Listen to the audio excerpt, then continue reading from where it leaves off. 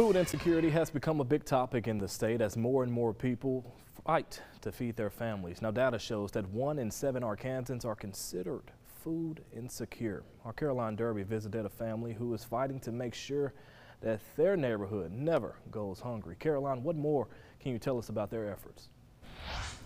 The Tatum family saw a need in their neighborhood and decided to create a free community pantry for their neighbors or anyone in the area to come get their next meal. The Tatum family knows the struggles food security brings, and they're hoping to take a burden off of someone else. If it wasn't me for them, there'd be plenty of nights that we'd be going without food. Nora Popejoy goes to the community pantry twice a day to provide food for herself and her grandkids. I always make sure the kids eat first. And there've been days that I go without food because I got to make sure they eat.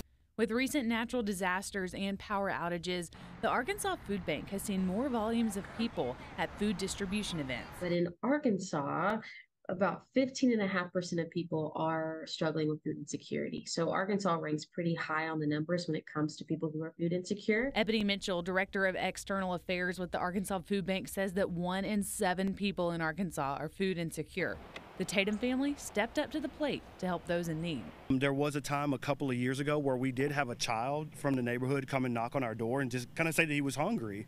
And that kind of sowed the seed in us. Tatum says they restock the pantry daily, knowing from personal experience the hardships food insecurity brings. My wife kind of grew up in a food insecure situation. I grew up in a food insecure situation. So we kind of know what it's like. Now families in the area have a convenient way to get their next meal. A lot of people in this neighborhood may be on WIC or food stamps, but that's not stretching as far as it used to, you know, and so it's harder for people to get by month to month. The Tatum family says the times are hard and they're just blessed to provide some help to their neighbors. It takes a lot of stress off of me, and I'm sure it does everybody else around here does too. I mean, things are just really hard right now. The Tatum family said they're thankful for the donations to the pantry and look forward to continuing serving their neighborhood. For locations of Arkansas Food Bank pantries and more information on their efforts, you can visit our website at fox16.com. Live in studio, I'm Caroline Derby. Back to you.